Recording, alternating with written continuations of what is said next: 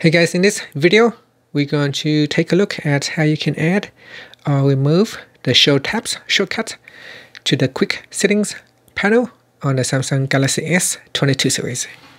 First, tap on the Home button to go back to the home screen, and from the home screen, swipe down at the top and tap on the Settings icon. In Settings, you want to swipe up to go down and tap on Developer Options. In here, we're going to go down and tap on Quick Settings Developer Tools, and then we go all the way down to the bottom and tap on Show Tabs.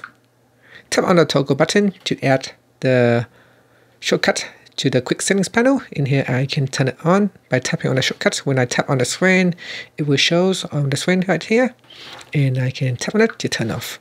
Now, if I tap on the toggle button to turn off the Show Tabs, then the shortcut will be removed from the Quick Settings panel.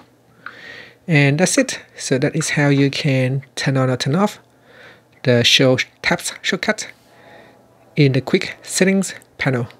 Finally, you can tap on the Home button to return back to the home screen. Thank you for watching this video. Please subscribe to my channel for more videos.